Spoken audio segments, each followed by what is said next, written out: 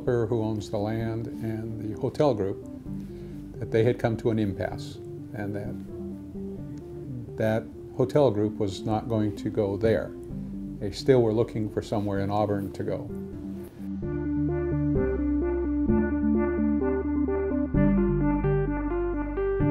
This all came about after we had announced to the public that we were going to build a 300-space parking deck on the property that used to be habited by the Baptist Student Union.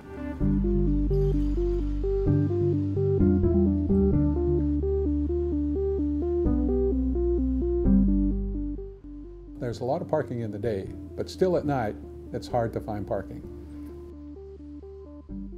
So I have not heard anything official yet from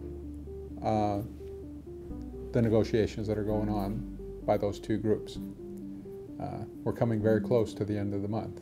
So at the end of the month, if we do not hear that they have been successful in coming to a deal, then we will pull the plug and build a smaller deck.